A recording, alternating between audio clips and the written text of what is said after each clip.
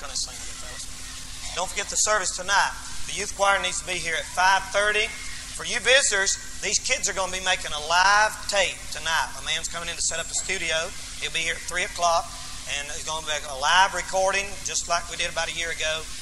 And it's going to be something else. Their tapes go all over the country. They've been over 1,000 of their last one gone out all over the eastern part of the United States. And they're going to be making a live recording. I took a gang of these kids. I take them on trips in the summer. And our youth activities consist of going to church. That's about it.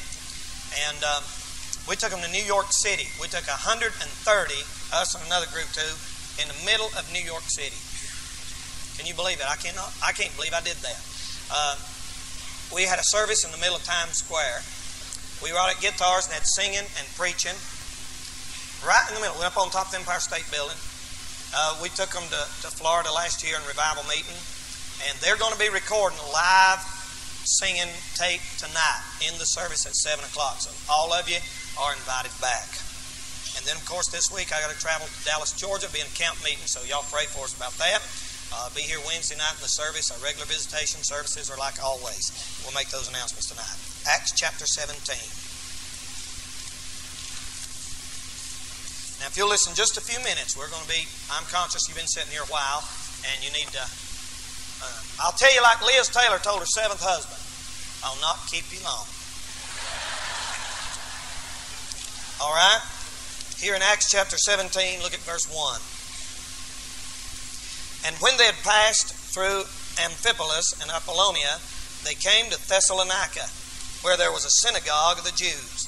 And Paul, as his manner was, went in unto them, and there 3 Sabbath days reasoned with them out of the Scriptures, opening and alleging that Christ must needs have suffered and risen again from the dead, and that this Jesus whom I preach unto you is Christ. And some of them believed and consorted with Paul and Silas, and of the devout Greeks and a great multitude, and of the chief women not a few.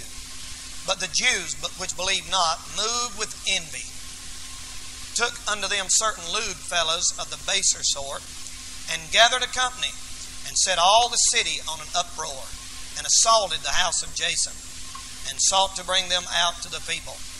And when they found them not, they drew Jason and certain brethren unto the rulers of the city, crying, These that have turned the world upside down are come hither also, whom Jason hath received. And these all do contrary to the decrees of Caesar, saying that there is another king, one Jesus. And they troubled the people and the rulers of the city when they heard these things. And when they had taken security of Jason and of the other, they let them go. And the brethren immediately sent away Paul and Silas by night unto Berea, who coming thither went into the synagogue of the Jews. These were more noble than those in Thessalonica, in that they received the word of God with all readiness of mind, and searched the Scriptures daily, whether those things were so. See 2 reactions to a church there in the book of Acts. Some liked it, some didn't. I want to speak to you for just a few minutes on the subject, there's a church in town. There's a church in town this morning. A few things I want to say about this church and the purpose of it. And the first thing I want to say is that there is a church in town that believes the Bible. We want all of you to know this morning, there's a church in town that believes the Bible. We believe what this Bible says. We believe this Bible does not contain the Word of God. We believe it is the Word of God.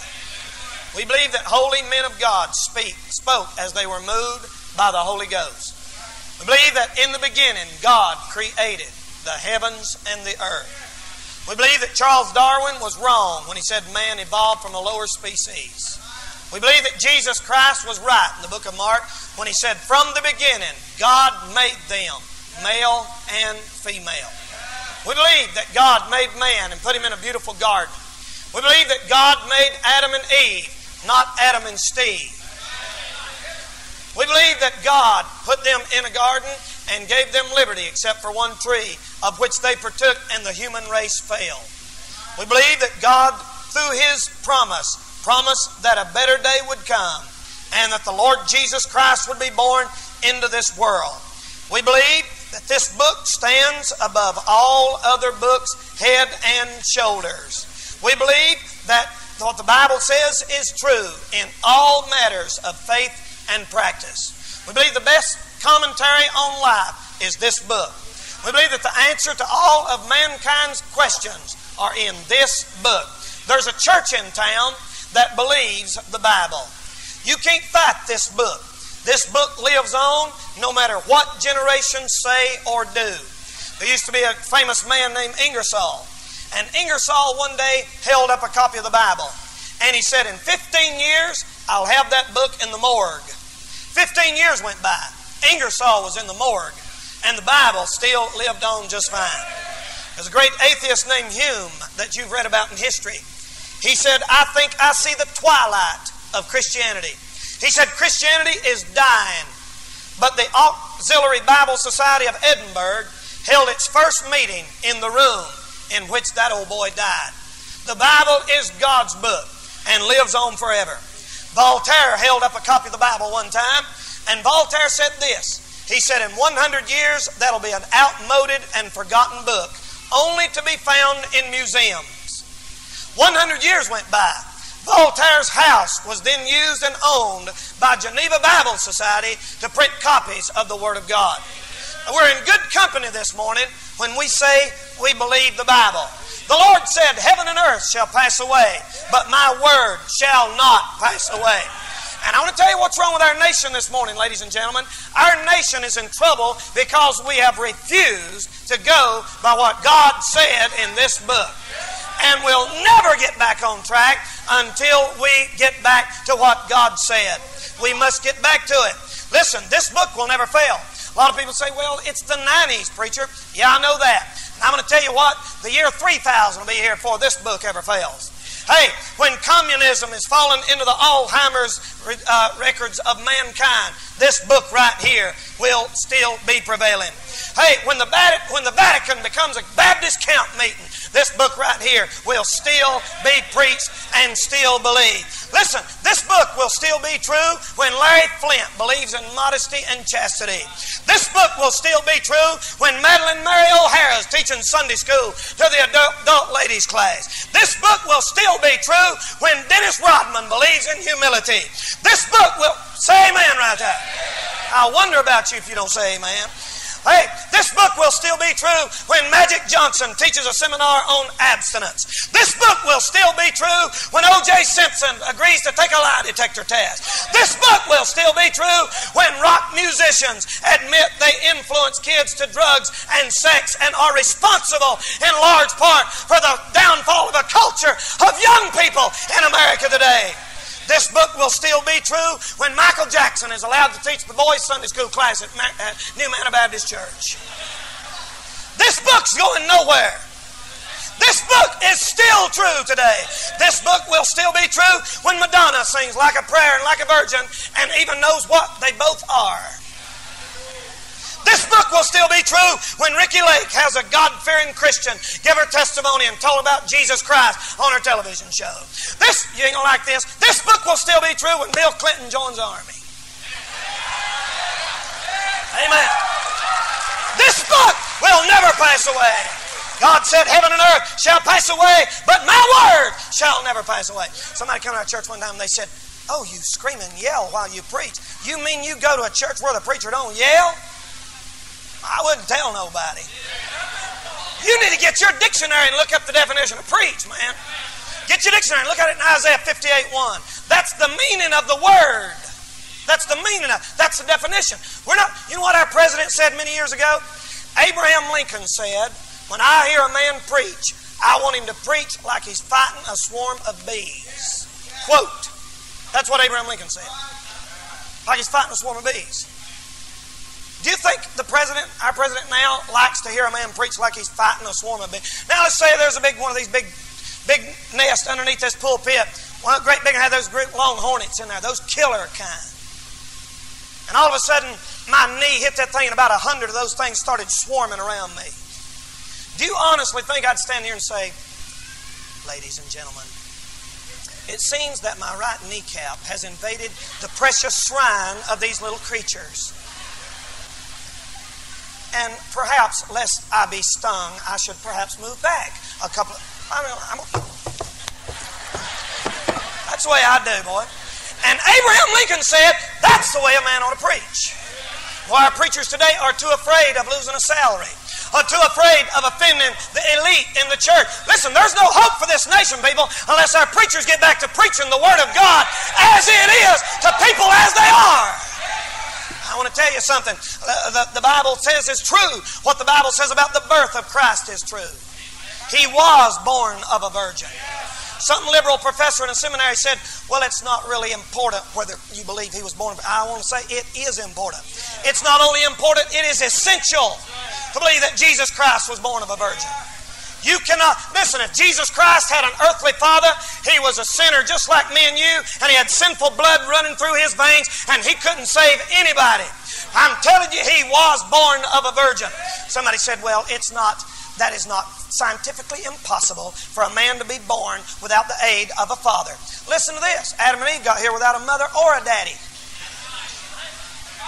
They didn't even have a belly button. It's no big deal for God if He wants to put His Son down here, born of a virgin. He sure did. We believe that His death on the cross is true. We believe that He died a substitutionary death for all mankind and paid the price for all of our sins before we was ever born. We believe that on the third day He rose again from the dead and He went back to heaven, and He's sitting in heaven this morning looking down on this service, and He's looking right in your heart, and He knows everything that all of you are thinking, and He knows everywhere you've been, and He knows everything you've done, and He's willing to save you today and change your life if you'll come to Him. He's willing to. We believe the Bible. It's the traveler's map. It's the pilgrim's staff. It's the pilot's compass. It's the soldier's sword. It's the Christian's chart. It tells of paradise restored, heaven open, and hell disclosed. Christ is its subject. Our need is its design. God's glory is its end. Let it be light to guide you, food to support you, and to comfort and cheer you.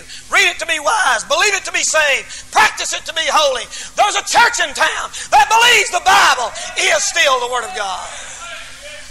And we believe this Bible right here too.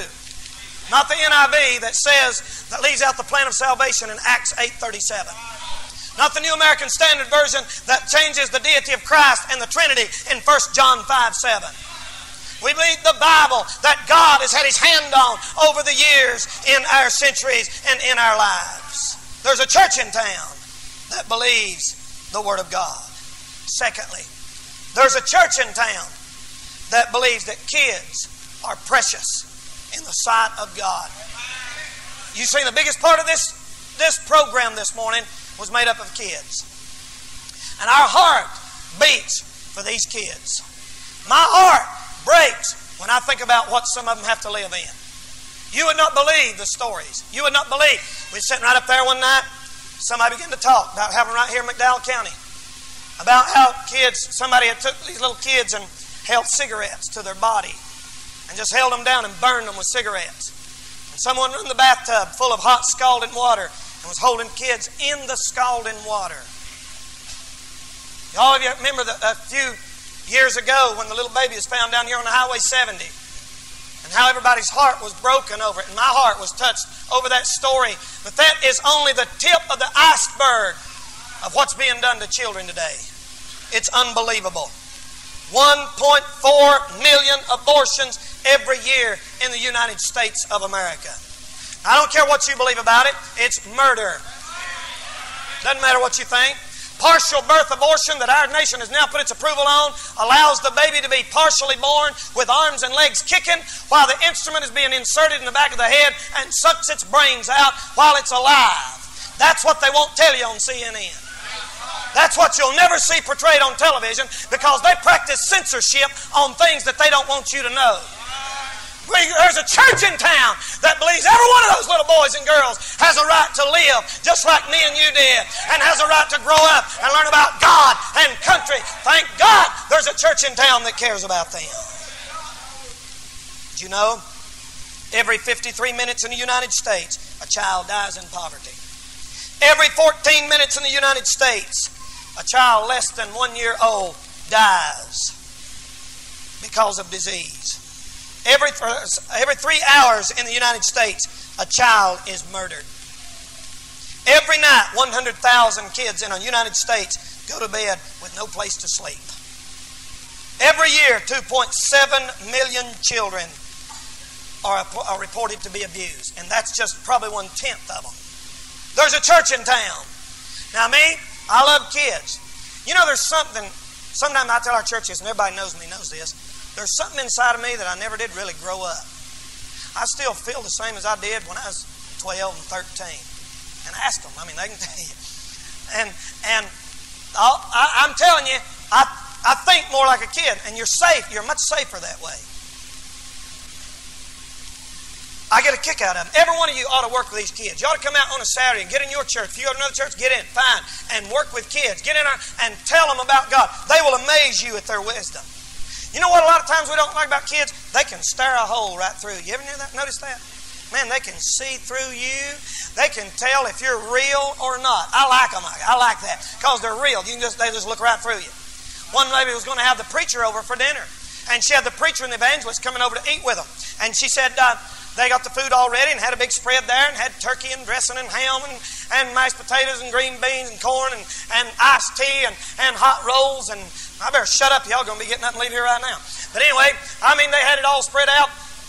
Little boy come to dinner, preacher sat down. She said, now you mind your manners, the preacher's coming. Little boy said, Mama, where's the buzzard? She said, son, be quiet. We're not having buzzard. That's chicken. He said, but Mama, where's the buzzard? She said, son, be quiet. We're not having buzzard. He said, well, Mama, you said that old buzzard was coming over here. See, that's what a lot of people don't like about kids. They can repeat every word that you shouldn't have said. One lady had all the church ladies over to her house one time. She had them all in there. She got them together, and the little girl come running in and said, Mama, which one's old Miss Hypocrite? I like the way kids think. There's these two little kids talking in Sunday school. One of them looked at the other one. He said, boy, I bet Noah sure did do a lot of fishing when he was on that boat. He's sitting there wanting to fish, and the other one looked at him and he said, no, he didn't, stupid. He didn't have but 2 worms. I got it, man. That's got it. You know it? Bet you wouldn't have thought of that. One little kid, you know, a lot of times we try to fool them, but they're a lot smarter than we give them credit for. Much smarter. We got kids in our school in kindergarten already reading, writing, and even doing cursive in kindergarten, some of them. And did you know what? One little boy comes to school. He was crying in Sunday school, and the teacher said, honey, what's wrong? He said, my dog died. I've got my dog's killed out in the road. She said, honey, don't you worry. Your little dog is up in heaven with God. He said, well, what does God want with a dead dog? Pretty good, huh?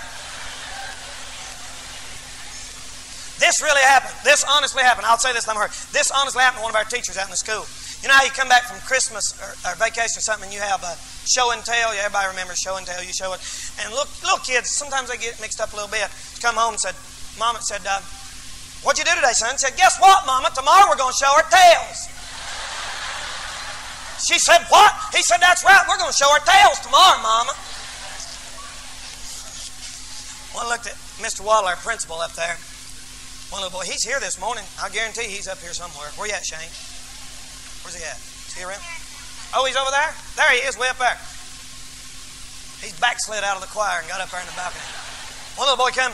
At the first year, he was being real, talking a lot and everything. They sent him to the principal. The principal got him out there and he said, now, Shane, he tried to be real stern and show a lot of authority. He said, I'm going to be watching you. You understand me? He looked up and said, nice tie. What a blessing. What a blessing. But you know what? I'm glad there's a church in town that believes kids are precious in His sight. Thirdly, and I'll be through, there's a church in town that believe man's only hope is coming to Jesus Christ. All of our reform programs will never change the heart of man. Man must be changed from the inside out, not from the outside in. We have people here that's evident. You've heard some of these testimonies. I wish all you people would come and hear the testimonies. Some of these kids, they look so clean. You would not believe the one's been on drugs, been out in the world. I mean, life ruined. And one thing changed them. That was their faith that Jesus Christ is who He says He is and that He can be real in your life. That changed them. I mean, I don't know how to change a person's life. I can't do it. But the Lord sure did, and He changed their life. We have a man sitting here this morning. My wife knocked on their door recently. I asked him to do this so I wouldn't embarrass him. Him and his girlfriend have been living together for many years and living somewhere down toward Burke County. My wife began to talk to them, brought them to church on the bus, and they got their life right with God, and the other day got married, and their life is straightened out, and bringing their kids to church, and the whole family's been changed. Stand up over here, Don. Stand up. There they are. They just got married the other day. Amen? Now listen. You hear me? That is not the power of religion. That is not the power of somebody just listening to a preacher talk. That is the power of Jesus Christ changing a person's life. God be the glory, what God did in that man's life. There's a church in town that believes the New Age Enlightenment movement couldn't save a dead horse. It takes Jesus Christ and His blood. You'll never get to heaven because, listen, while we got all of you here, let me tell you something. You'll not go to heaven because you're a Baptist. You'll never go to heaven because you're a Presbyterian or a Methodist or a Pentecostal. You'll go to heaven through the blood of Jesus Christ or you won't go. You can be baptized and every tadpole Marion knows your Social Security number and you'll die and die without God unless you've been born again. I'll give you this story and I'll be through. I know there's many of you here this morning. If I took a survey of this crowd here today, the biggest part of you would profess that you've been a Christian or been saved at one point in your life, I'm sure. Biggest part of you. And I heard a story one time about this boy. This boy got away from his dad, and his dad was a real good man. He grew up in a nice home and out in the country, and he rebelled against his daddy. And as he rebelled against his dad, he wound up getting in a fight, actually striking his dad, hit him in the face. And he ran away and went out to a far city out west somewhere and hit bars and began to drink and live his life in sin. And after he's out there a little while, he got saved. He met the Lord Jesus Christ and his life was changed. And he decided to go back home and talk to his dad to see if his dad would let him come back and live. And he got on a train and he's riding a train home and he's sitting there just bawling and nervous. And there's a preacher beside him. He looked over and said, "Young man, can I help you? You act troubled." And the young man said, "Preacher," and he told him that story. He said, "I've wasted my life. I've been all messed up on alcohol, but now Jesus has saved me, and I'm going back home, and I'm going to ask my daddy to forgive me." And the preacher said, "That sounds wonderful, son. But why are you crying? Why are you upset?" And the man said, "You see, I don't know if Daddy's going to forgive me or not." He said, "I don't blame him." He said, "I told Mom and Dad if they'd let me come back home. There's an old apple tree outside the old home place where we live." And he said, "I told Daddy if he'd let me come back home that he'd tie a white rag in that old apple tree limb. And I'd look out the window of this train, and if I saw that apple tree with that flag hanging out of it, then I'd get off and I'd know I'd welcome home."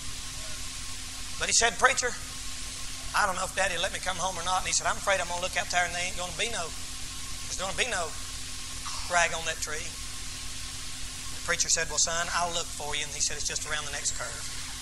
And that train ran around that curve. And that boy said, "I can't even look. I don't know if Mom and Daddy let me come back or not." The train went around that curve and come down through there. And about that time, that preacher punched that guy and said, "Hey, man, I want you to look out that window right there." He said that boy looked out that window like that, ladies and gentlemen, and he said there wasn't one, wasn't two. There was white rags hanging all over that apple tree. And he said right underneath it was an old white-haired Mom and Dad standing there waving, saying, "I'll take my boy back." And I felt like the Lord wanted me to tell you that story this morning because there's a lot of you in here this morning. You need to come back to God. Listen, we're running out of time, people. You're not getting any younger. Life is short. Life's too short to waste. If you're not ready to meet the Lord today, just remember this. There's a church in town. And there's a lot of churches in McDowell. We got a lot of good churches in McDowell County. I'm not insinuating this on. There's a lot of 200, matter of fact. You can go to just about any one of them and get saved and get your life changed. God will work a work in your life. Let's bow our heads for a word of prayer.